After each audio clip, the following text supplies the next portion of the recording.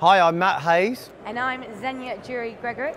And we're actually here on the Shakespeare Heroes stand at the Big One show in Farnborough, where I've just learnt about this fantastic new line recycling scheme. And I'd thoroughly recommend it and endorse it personally. Why? Well, when I was a kid, we were constantly being told by other grown-ups about litter on the bank and taking your line home with you. But about 15 years ago, for some reason, we just stopped telling people. So our job as fishing people, as you know, Zen, is to go out into nature and leave the minimal footprint.